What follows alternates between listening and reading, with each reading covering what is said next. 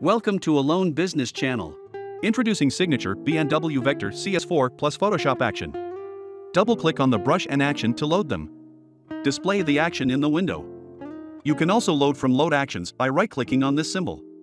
The action is now loaded. When you expand the folder, you will click on the play symbol. Try to click on it. An error occurred. You need to specify the area you want to apply it to. Add a layer. Name it Brush. Fill in the area to be applied. Click on the play button. Editing will begin. Let's see how it has changed. Edit a different photo in the same way. Let's see how it changed. Edit a different photo in the same way. Let's see how it turned out. Thank you for watching the video to the end. My goal is to increase my channel subscribers. Your help will help. Please subscribe to my channel.